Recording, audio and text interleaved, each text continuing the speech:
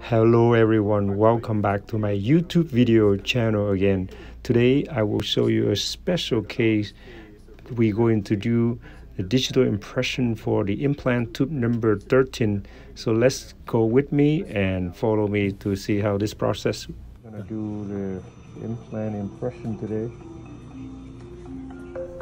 So guys, we are scanning the lower arch because while waiting for patient talking to the front desk about their financial planning, I can go ahead and start with taking the impression of the bottom tube right away. The bottom tube is the one that just the opposing arm of the implant tube number 13. So now I'm going to go ahead and try to scan the information here. So it's gonna save my time.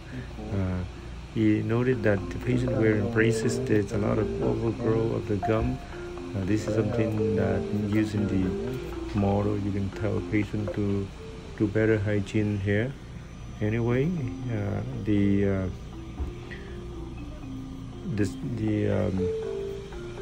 scan is working pretty well. The music is on. That indicates that you are scanning.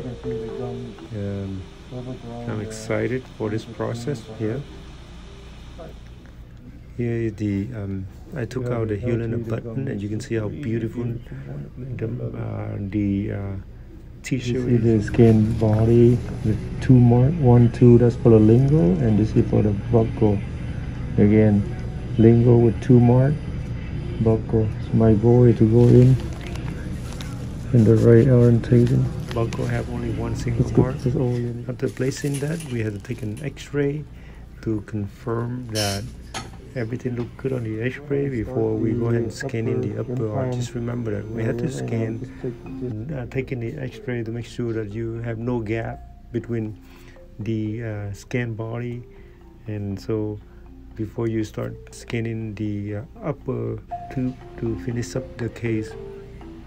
Again, we are scanning right now the upper arch.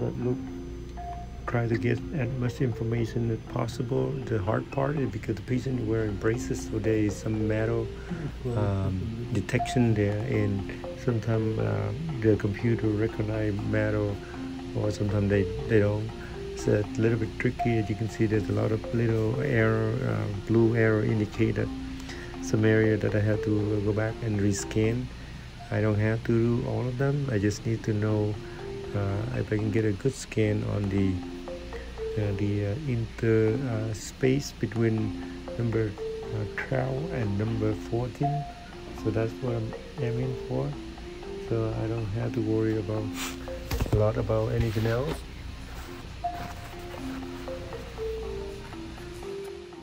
It's a tip for you guys. After you using the scan body, put in the implant area and then scan, you have to remove that in order for you to take the bite registration. So I just took it out, and now I put the healing abutment back, so that way the patient can completely bite out when we take the bite registration. Otherwise you have an impediment of the scan body.